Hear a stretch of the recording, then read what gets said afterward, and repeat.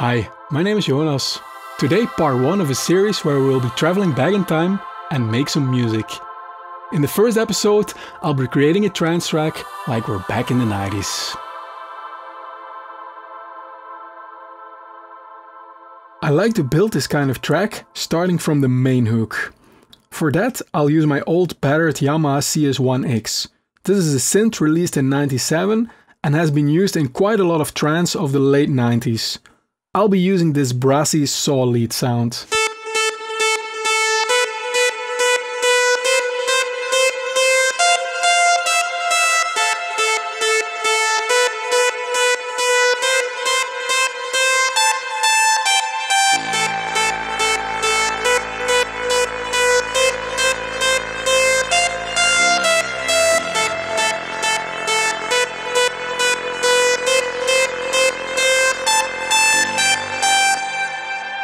To inject some energy, I created this stabby sound on the Roland SH-101, at least the Roland Cloud version. The SH-101 is a synth you would find in many 90s studios and is ideal for basses and leads. In this track I use it to play this pattern.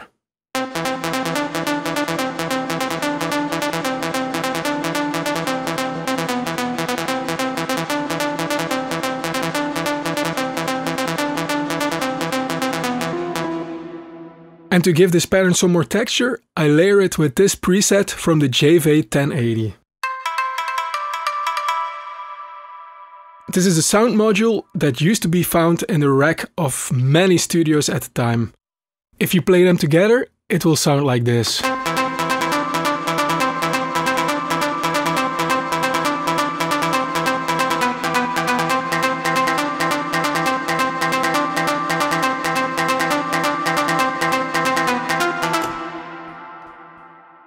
Now on to the low end. First, the TR-909. In the 90s, these already were getting quite rare and expensive, so most producers would probably use samples. But thanks to Roland Cloud, I can emulate the real thing. Let's go for a nice punchy 909 kick.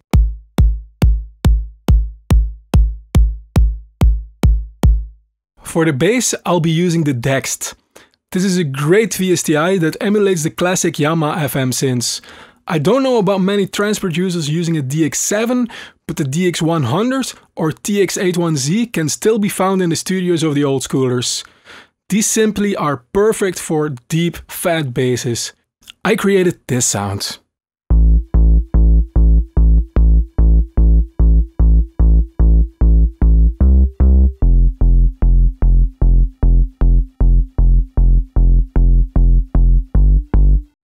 Paired with the 909 kick, it instantly gives this typical old school trance drive. Dropping in the elements we already had, you can hear we already have a good foundation going on.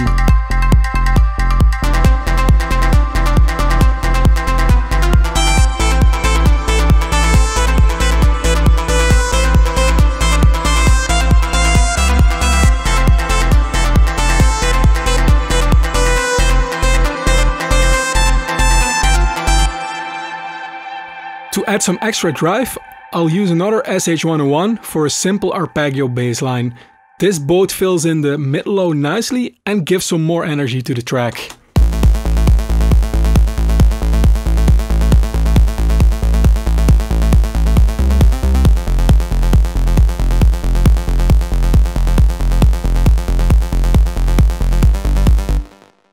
Now let's do the rest of the drum sounds. A very typical sound of this period would be a 909 clap with a big fat delayed gated reverb on it, like this.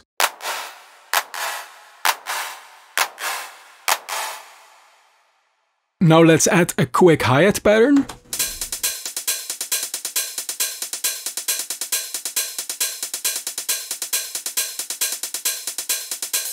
And a ride cymbal to add some extra interest and textures in the high frequencies. I always pan these sounds quite hard to keep the mix more transparent. A big fat crash cymbal with a lot of reverb will be used to accentuate the transitions in the track. And let's of course not forget the snare rolls. These are very cliché, but back in the 90s it was still very acceptable to go all the way with these snares.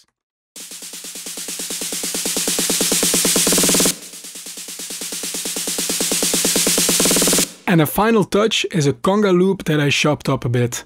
This introduces an organic element to this track that for the most part is quite straight on and synthetic.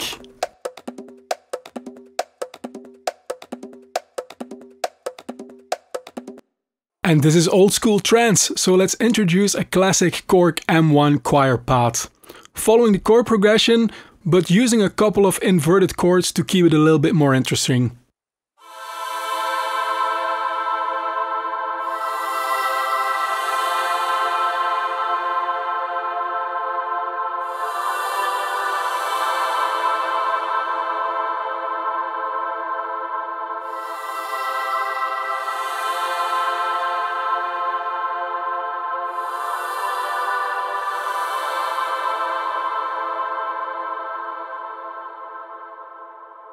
Now we have all the elements we need, let's build this track. I start with only the kick, bass and a bit of percussion, and from that point keep on adding rhythmic and melodic elements.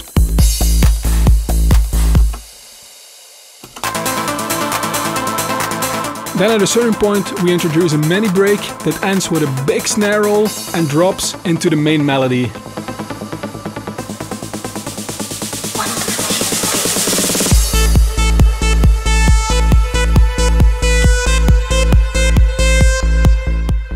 Once again, we are reintroducing all the elements until we have everything going on at once.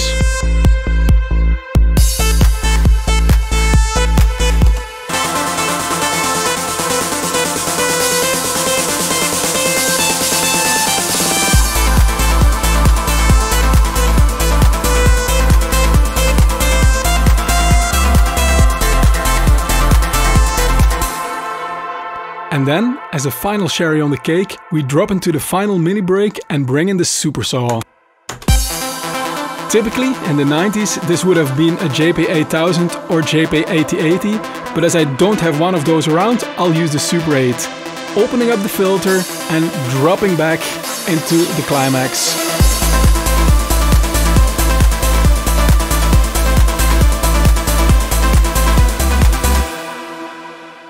And that's it. Trance like we're back in the 90s. Let's listen to the full track.